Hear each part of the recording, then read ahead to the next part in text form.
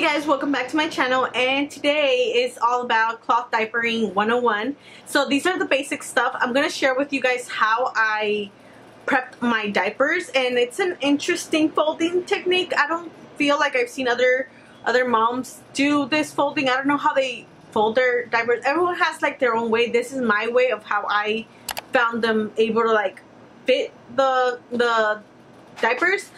So I don't know, maybe it'll give you ideas to try out new ways of folding them. There's no right way to fold a cloth diaper unless it's all sticking out and everything gets out. But besides that, I'm going to share with you guys what worked for me and these type of diapers specifically, because I have thirsties.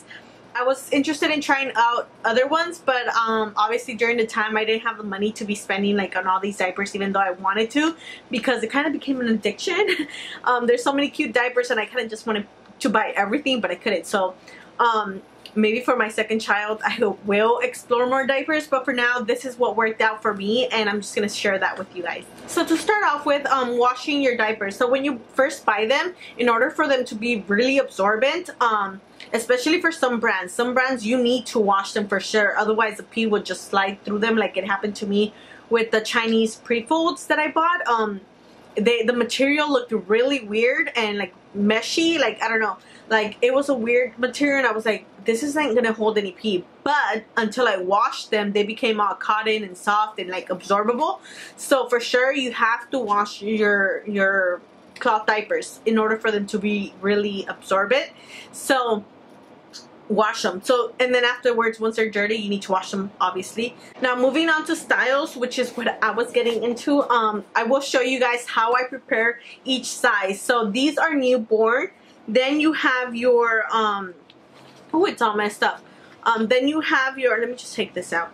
Then you have your size 1. Yes, most diapers are all like size 1, but then I found out that they have a size, well, at least Thirsties has a size 2, which are a little bit bigger, and I wasn't going to buy these, and I didn't buy them till like further down the line, because the size 1s, my daughter was on these, she was like maxed out, and even if I put my daughter on the last one to try to give her leg room, my daughter has like thick legs, so she was maxing them out. Like this would be comfortable, but then it will be too loose on her waist, so it wasn't working out. I was trying to make it work as long as possible, but it wasn't big enough anymore for her. So I waited till the very end, and once I had some money, I did buy a different set, and these are size 2, which stopped giving her the marks around her little legs, and so they're a lot bigger, and I was able to make them more bulletproof at night, because obviously as they get older they pee a lot more, and the little ones were just not holding up that, absorbing all the pee. So, and it was harder because obviously I wanted to feed her right before she fell asleep, so some people were like, oh, but don't feed them as much, but that was kind of hard because obviously they're hungry and I'm not going to starve my baby. So yeah, these are huge. Well, they look huge now because like not even her underwear are this big, but they tend to be a little bit bulkier than regular diapers. So I would also encourage you to buy your baby's clothes always a size up, because I always had to size up on her bottoms just because this took up room. So let me just show you how I prepare them. So these are the diapers that I have. These are the ones with Velcro. The only ones I have with Velcro are the newborns, and then the other ones are all like the snap-ons. So I have a size 1, size 2, and then obviously the newborn size. So they all come in different styles, I mean different like prints, so I like them. They're all cute and I love the colors. So we'll start off with the newborn size, and it is Velcro like I mentioned, and I wanted to kind of get the sense of like disposable diapers in the beginning. And so I also used the Chinese pre-fold for this one just because it is a thinner material, and I just didn't want it to be so bulky on my little baby. So all I do is fold it in 4s, but as you can see it's really thin, and you'll see it compared to the other material. All I do is lay it out and then just fold it in 4s, and that's pretty much it. I just put it, the thicker side is in the middle, so I just make sure that I fold it that way so it's more absorbent, and I kind of tuck in the back and then make it fit inside the diaper cover. just kind of like snug it in there and then get ready, and then I'll just lay my baby over it. Make sure that all the cloth is inside the diaper so it doesn't have because if any materials outside, the pee is going to leak and wet their clothes. So just so you know that.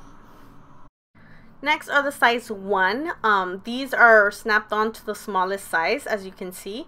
And then I use the purple ones here inside of them in the beginning because it fit well, and obviously they're not peeing like a bunch. But once she did start peeing a lot more, I did switch the purple one for the red one. And as you can see, it's a little bit bigger on the width and height.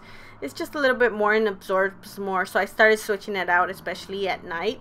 And eventually I stopped using the purple ones and moved on. And then they both fit perfectly in the center if you just fold them like easily. I didn't have to fold them as much as the Chinese pre-folds. But again, there's different ways of doing this as they grow up.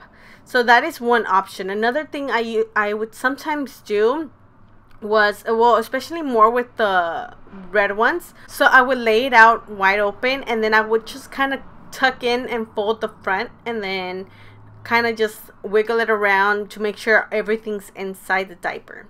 So that's always another option. Now moving on to the size 2, which are bigger. Obviously it has more leg room than the other ones.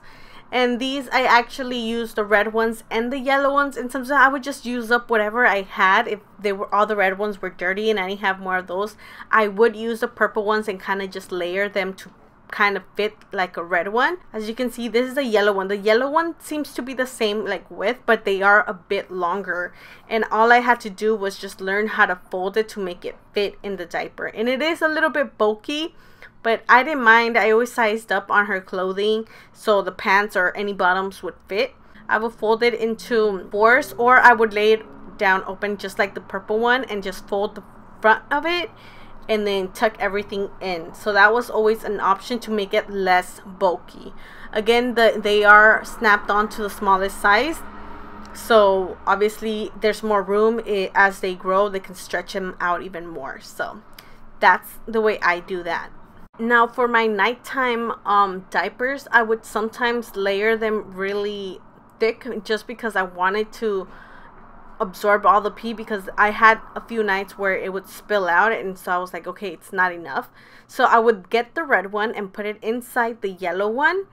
I would just fold it, put it in the center to serve as protection, and then fold the top down like this, and then smooth it out as much as possible. And then I would flip it around, lay it on top of the cover, and make it kind of snug in there with my fingers as much as I could, making sure everything was inside.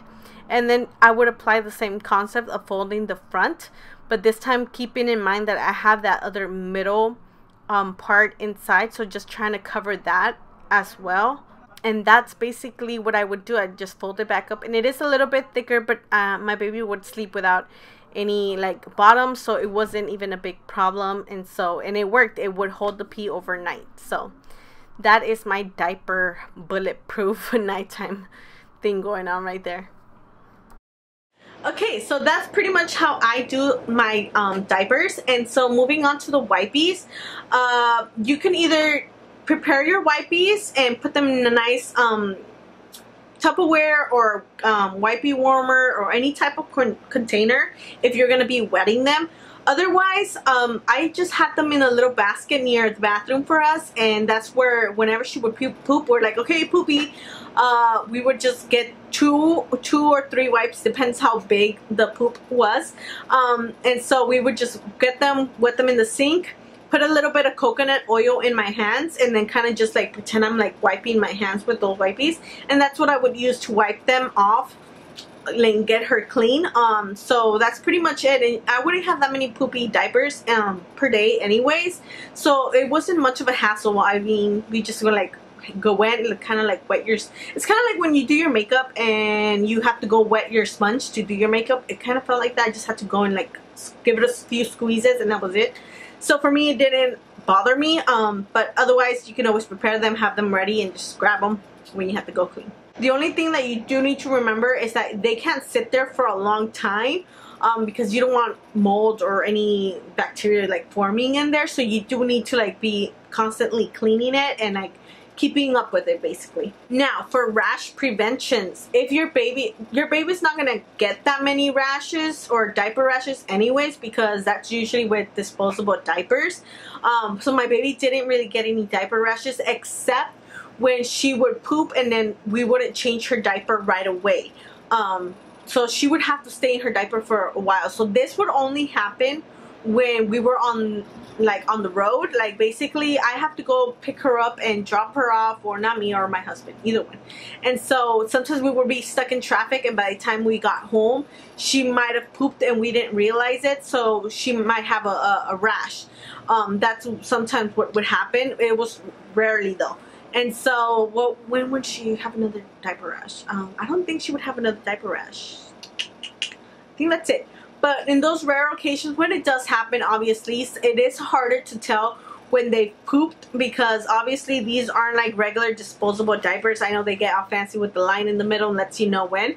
For me, I would just feel the top of the diaper and feel like if it's wet, I'd be like, okay, she needs to be changed.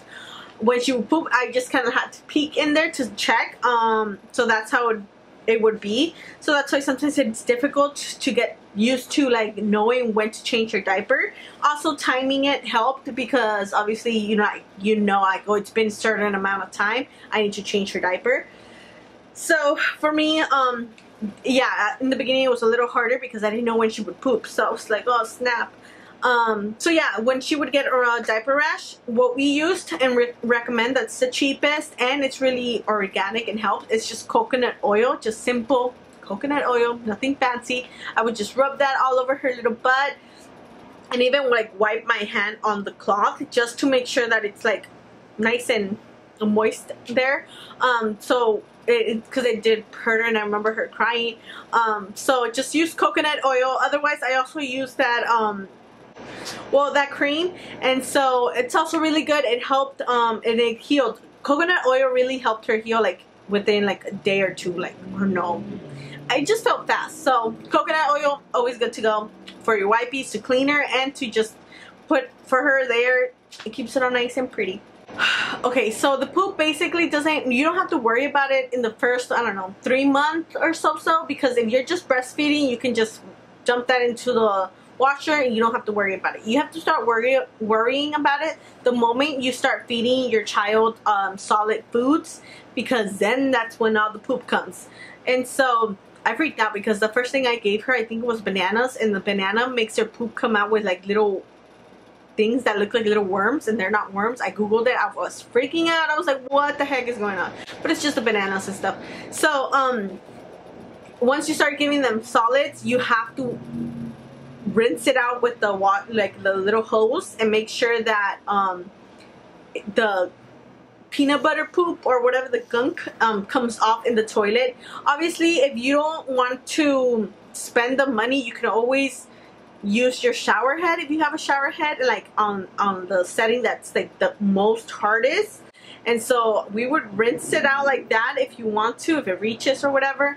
But besides that, all the pee diapers, we used to even wash them by hand on the spot, or sometimes we just throw it in the tub. And every time I would go to the bathroom, I remember, okay, I gotta wash those diapers, I would just rinse them. Of course, sometimes it would hurt, but because we were struggling financially, there's a lot of things we had to do by hand, and just, it was a struggle. But anyways, we just had to rinse them out, and then once you just kind of rinse them out, you can like squeeze all the water out and dump that into the pail. It just depends how often you want to do a load of laundry, or if you want to wash it by hand and just hang it outside or anywhere that you want it to dry. You can always do that as well. But it's not as bad, especially if you have a hose. You just gotta like squeeze, dump it somewhere, or hang it up to dry or whatever, and then wash it. It's kind of like, it depends on your lifestyle. That's what it comes down to. But don't worry about the poop. It's just poop. Just rinse it out. You don't touch it, so it's not like you're gonna be like rubbing it on you. So don't freak out about the poop, and you don't even have to worry about it in the first beginning. Like if you're breastfeeding, if you're formula feeding, it's kind of the same thing. It doesn't really matter. But I did notice that formula poop does stain your diapers even more, so you have to make sure that you're like stripping them and all that, just in case you want them like looking on brand new and stuff. Unless you don't really care about the stains, then it's up to you, girl. So that's pretty much it. I'm hoping this video was helpful for you guys. I kind of went quickly through all the stages, but if you're interested in knowing more, I'll link down my other videos that I go into more depth of certain topics. So check those out if you're interested. I'll see you guys next time. Bye.